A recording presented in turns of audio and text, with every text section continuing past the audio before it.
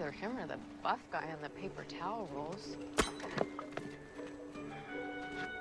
I can do that with one bare hand. Hello. Hi. You are Clark Kent, right? Can I help you? Yeah, hopefully. This universe and an infinite number of others is in the process of blinking out of existence, and there are 7 people in all of space and time who can supposedly... Lex Luthor is gonna try to kill you. Lois. He is. Lex. Yeah. I didn't know the president was in town. Look, I've faced a lot of these types of things.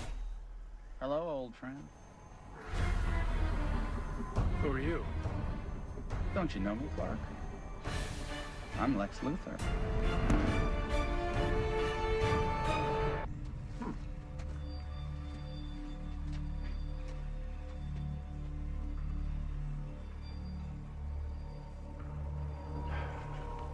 You're not Lex. Maybe not the Lex you know. The multiverse is a way of aligning fates. What'd you do with those people? Send them back to their flying tin can in the sky. Let's hope they learn from this teachable moment. Now, I'm here for you, not them. Whoever you are. I'm just a guy working on his farm. You will always be my greatest enemy. On any Earth. It's written in the stars. And in this book. Or I wouldn't know that on this Earth, Clark Kent is Superman.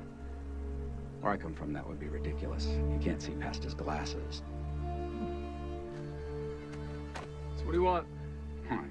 To kill you, of course. And every version of you across the multiverse. So that if the super friends somehow find a way to save existence, there won't be a single Superman to stand in my way.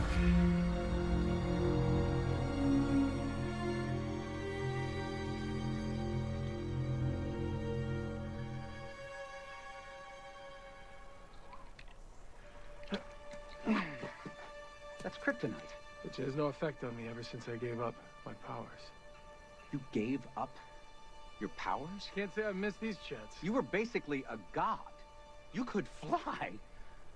You could see through walls. You had super strength. You're kidding me.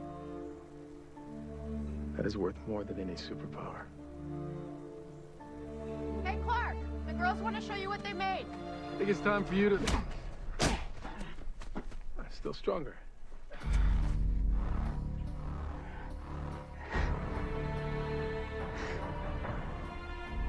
You took all the fun out of it. Enjoy your little slice of mediocrity while you can, Clark.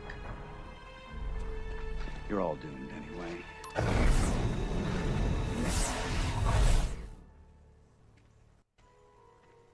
Hey. Was somebody here, or were you attacking the cows again? It was Lex Luthor from another Earth. Apparently the multiverse is ending. Smallville, you made it funny. It's taken you about a decade, but you're getting the hang of it.